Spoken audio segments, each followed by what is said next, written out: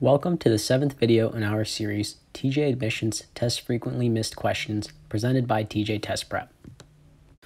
We offer TJ Round 1 proctored exams online, and in this series we will go over the types of problems that we have seen students miss on the exam.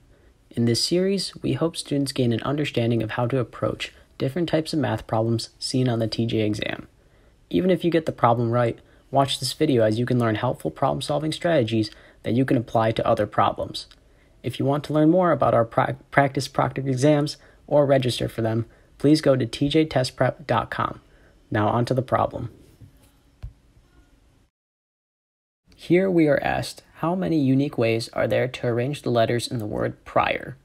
Answer this question on your own first and come back later for the answer and solution. So the answer for this question is 60. Let's see how we came up with this answer. Now, we know the number of ways there are to arrange something is simply its factorial.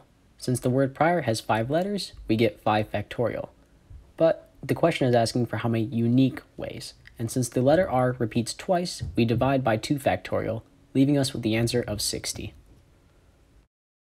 For more information about our TJ Test Prep services, including proctored TJ practice exams for Round 1 and an SIS essay prep course for Round 2, visit us at tjtestprep.com.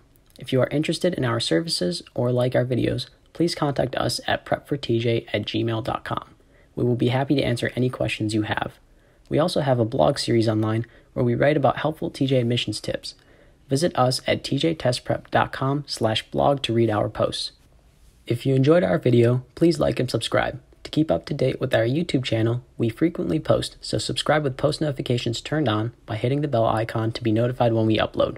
Thank you for watching our video.